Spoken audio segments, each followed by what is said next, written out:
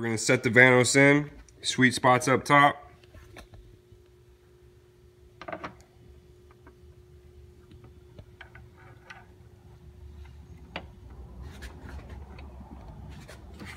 Make sure you align the marks.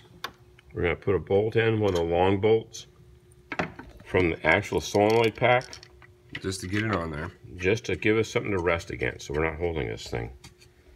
Gives us time to play.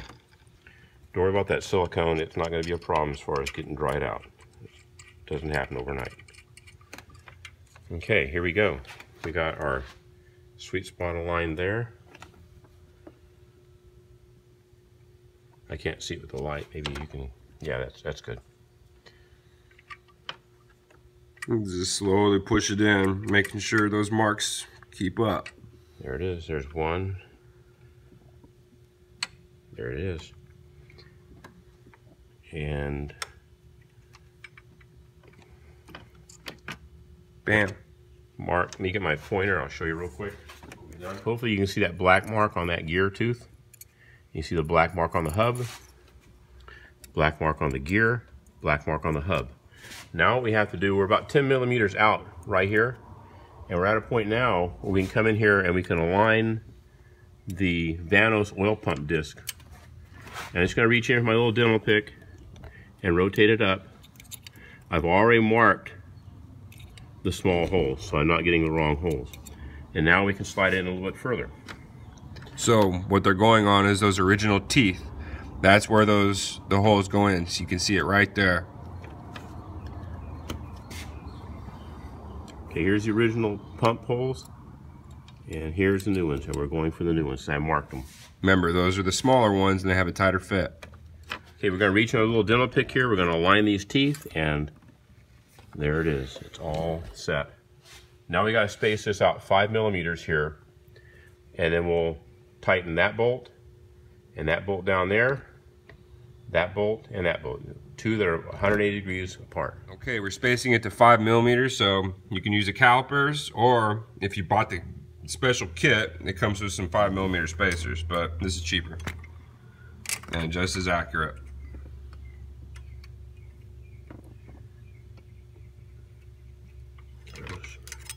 So we got 5 millimeters.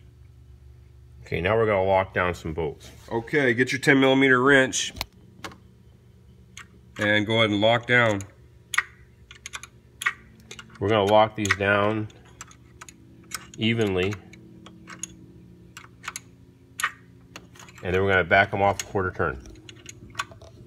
And that will leave enough residual tension on the springs to where they won't slip too much, but it will allow us to set the timing. Okay, we set our gap here of 5 millimeters. We have these tightened down. So they're directly across from each other. 180 degrees off from each other. But you're not torquing these down. You're just pulling them down where they're snug. And now, here's the key. We're going to back these off a quarter turn. And the reason we're backing them off a quarter turn is what we're doing is we're preloading the springs inside this hub. So by preloading that, it takes all the slop out of the chain and all the gearing. But by backing them off a quarter turn, as we smash these two units together, the head and the VANOS is trying to turn the cams. And we don't want the cams to turn because they're already timed perfectly with the cam timing tool. So by backing these off a quarter turn, these two on the exhaust and these two on the intake hubs, by backing them off a quarter turn, we have released enough pressure on those springs to let it slide a little bit and not turn the cam. Okay. All right, to get a quarter turn, put your wrench on whatever bolt you're doing, and then make a 90-degree angle. So that's too close, but that's 90 degrees, and so that's where you take the wrench to. Right there. Now you got the quarter turn. Go ahead and do that for all the bolts involved, all 4. Okay, before we go, we're gonna double check our timing and make sure our cams haven't moved. So use your alignment tool, and we can see ours is still good. and this plate is right against the head. We're in a line, and we've done this for both intake and exhaust, so we're good to go there. Now, we've tightened down these two bolts and backed them off a quarter turn like we were talking about to add some pretension. And you can see we've picked up some space. These were originally hand tightened, and because we tightened those others down and put pretension, we've gained this little gap. So we know we've got pretension in that.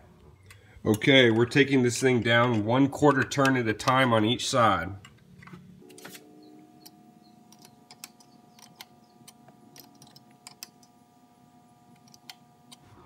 But we're checking our timing on the cams, and we can confirm that they did not move at all, so we kept our timing. Our pretension technique worked perfectly, so we can continue now. We're going to start tightening the bolts up on the hubs, and we want to remove this because you don't want to tighten bolts with that on.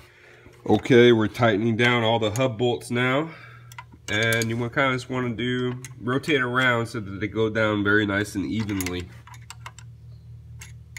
So we're going to get all the ones we can get to up here, and then we're going to rotate this. Okay, we've got the top hub bolts screwed down tight. So now we need to turn the crank so that we can get the other three.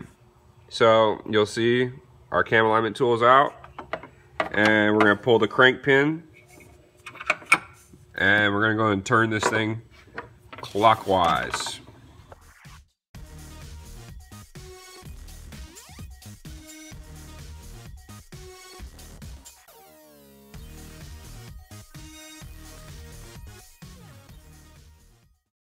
Okay, we're going to tighten these down. We're just double checking some bolts, but we've got them all tightened down tight now.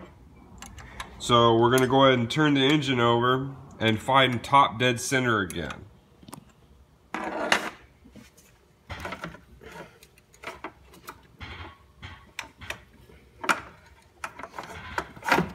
Okay, as you spin this engine over, you're spinning the crank.